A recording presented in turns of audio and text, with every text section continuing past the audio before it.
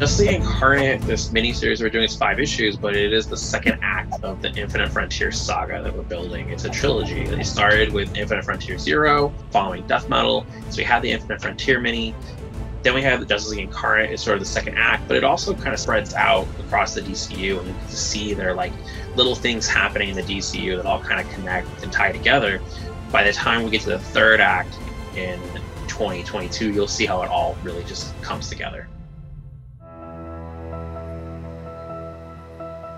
With the team book, it's hard to say just like one character that I couldn't wait to write.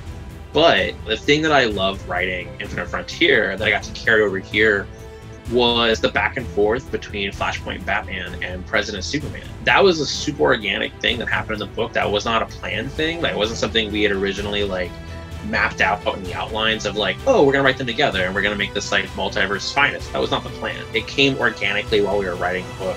And also Captain Carrot is a lot of fun to write. The dynamic with the Justice League Incarnate team, for the most part, they get along at the beginning. Like, the idea is that, like, you know, they've gone through all this stuff together. They've been a team for a while. They recognize they're all from different worlds, but they all have the same goals.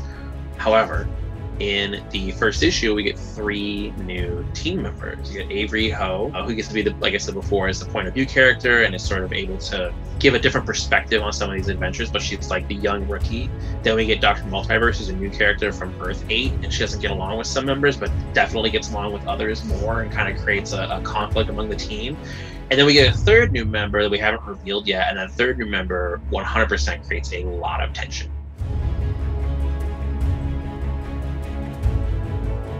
Thomas Wayne from Flashpoint is such a different character from Bruce. They have such different voices. Like, Batman is obviously angry, but there's a kind of obsession and there's a kind of, you know, quest for justice with him, where I always felt like Thomas was searching for a kind of peace.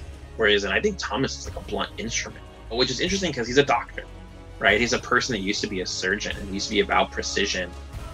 And then that kind of got taken away from him. Like when when Martha and Bruce died in the Flashpoint world, it completely changed him. It just made him this much more angry person.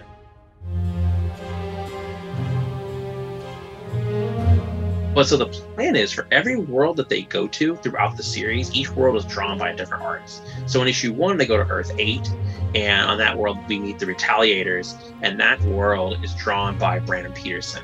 And we felt like he was perfect for that world. And then you look at issue 2, where they go to Earth 13, and Earth 13 is a horror world. And so we got Kyle Holtz, who is an amazing artist, one of my favorites. He just excels at horror. And so we really leaned into like, make this horror, make this creepy, you know, make it very gothic, and wrote it for him. And so that's been the thing we do consistently for every artist.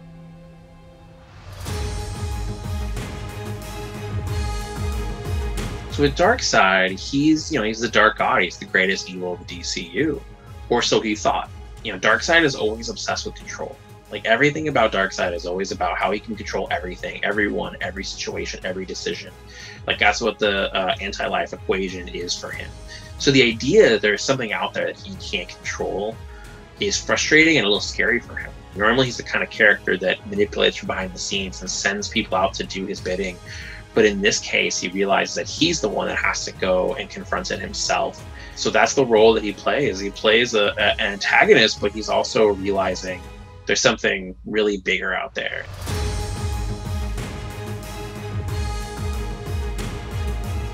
In Justice League Incarnate #1, the team goes to Earth 8 where they meet the Retaliators, and Darkseid follows them. And on that world, there is another cosmic god on Earth 8 that Darkseid gets into like a straight up fist fight with. And it's this really cool fight scene with a twist that I think when people get to it, they'll be really excited.